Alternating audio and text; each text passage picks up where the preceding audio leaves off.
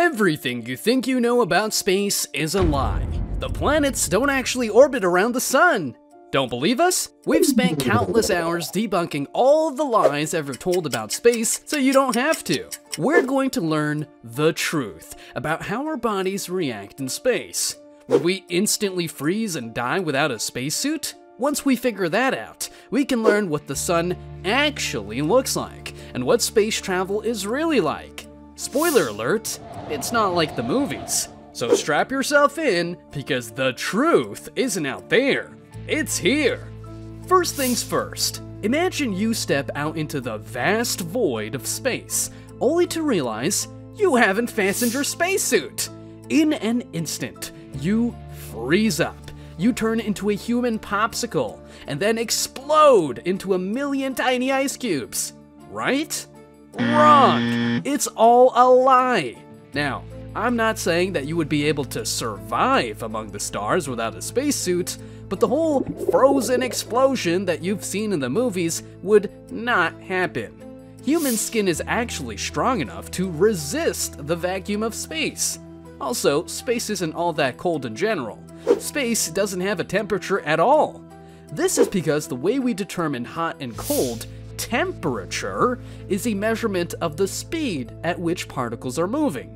Space, by definition, is empty, meaning there are no particles, which in turn means there is no temperature. But what about the heat from our own bodies if we were to find ourselves in space? Heat is transferred in 3 ways. Number 1, conduction. This is where heat is transferred by direct contact, like when you touch a hot stove. Number 2, convection, where heat is transferred through fluid, like in the boiling water inside the pan on that hot stove. Number 3, radiation, where heat is transferred through electromagnetic waves, like from the fire beneath the pan. This is also how the sun's heat is transferred. The first 2 examples here involve particles, pieces that physically touch, whereas radiation does not. So if you were to find yourself floating in space where there is no atmosphere, the heat from your body would only have one of these 3 ways to leave your body: radiation, and so it would so incredibly slowly.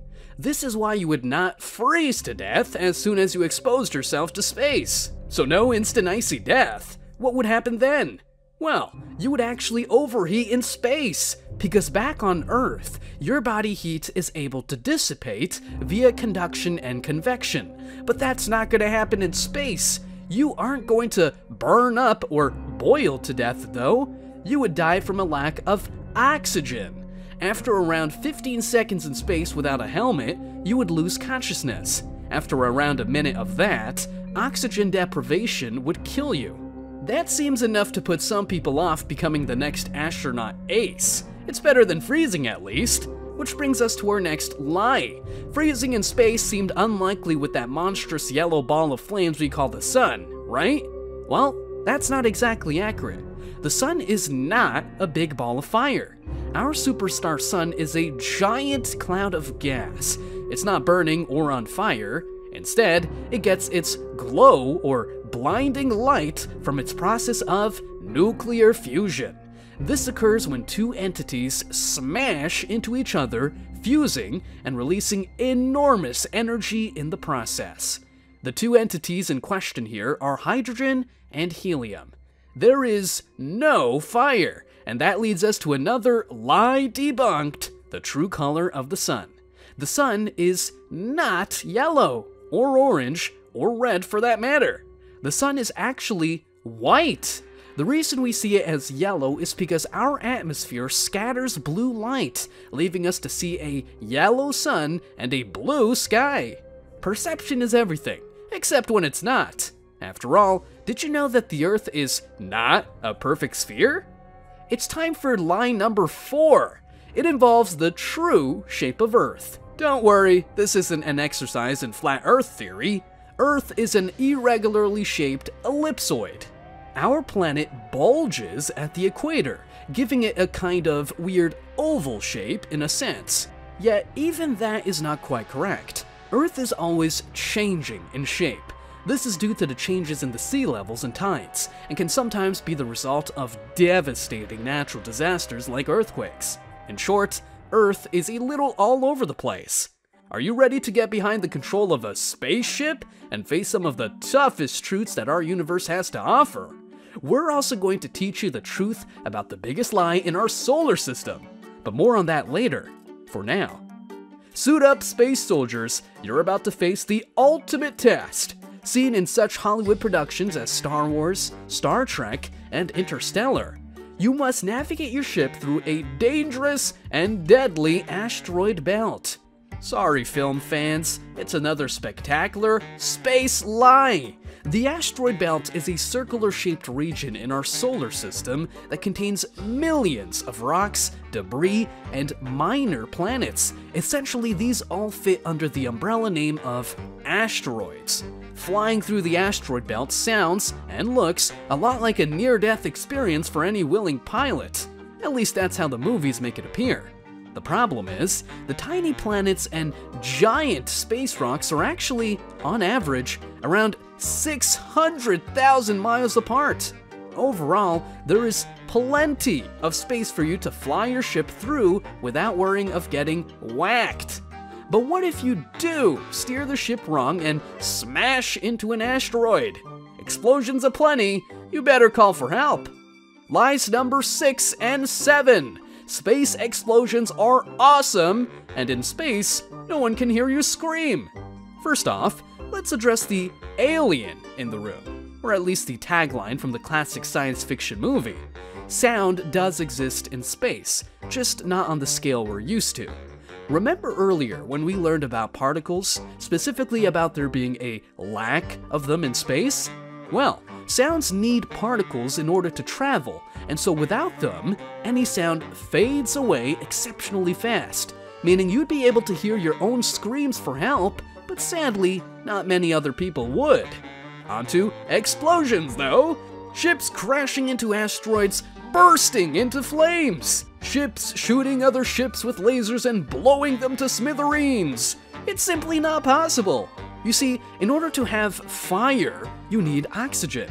In space, there is no oxygen, and so instead of a ship bursting into all shades of red and orange upon a deadly impact, it would instead break apart and crumble with little fuss. Oh, and unless you're actually on said ship, you aren't gonna hear any of the action because the sound would have too far to travel to make any noise that you could really hear. Survival with the stars isn't all that it was cracked up to be, hey? What's that? A tear in your eye whilst flying through the galaxy? Yes, despite popular beliefs, it is possible to cry in space. The waterworks work differently up here, though. In December of 2012, astronaut Chris Hadfield set lights, camera, astro action, and showed off this phenomenon via a video stream. The Cosmic Canadian filmed his tears refusing to fall, instead sticking to his eyes like a glob of transparent jelly. This is thanks to the lack of gravity, of course. Wipe away those bubbles because it's to learn the truth about the biggest lie you've ever been told about space. Planets orbit around the sun. The truth is, they technically don't, and that includes Earth. Planets actually orbit around a central point known as the barycenter. A barycenter is a dynamical point in space, not a physical object. Earth's barycenter is so close to the sun's core that it doesn't make much of a difference. It's just outside of the sun's red-hot surface, so you aren't that wrong to say Earth orbits around the sun. But for other planets, like Jupiter for example, the barycenter is around 55,000 kilometers away from the sun's core. We were once lied to about Pluto being a planet. Sorry, Pluto, but another troubling truth about our solar system is your next test. Which planet in our solar system is the hottest? If you chose Mercury, the planet closest to the sun, you've been lied to. Mercury has no atmosphere. Mercury has an exosphere made up mostly of gases, and so without an atmosphere to trap the sun's heat, it actually gets pretty cold sometimes. That doesn't mean Mercury doesn't get scorching as well though. During the day, This planet boasts temperatures of around 800 degrees Fahrenheit, but at night, with no atmosphere to lock that ludicrous heat down, temperatures on the planet plummet to minus 290. The hottest planet in our solar system is Venus. This is because Venus's atmosphere is made up of greenhouse gases like carbon dioxide. This keeps the sun's heat trapped and sees temperatures rise to an average of 867 degrees Fahrenheit. I hope you enjoyed your space training beyond the stars. To truly pass this class though, don't forget to like the video and subscribe to our channel. Oh, and if you're really looking to become an expert on all things intergalactic, check out this video on the planet even better than Earth. You won't believe just how good things get out there.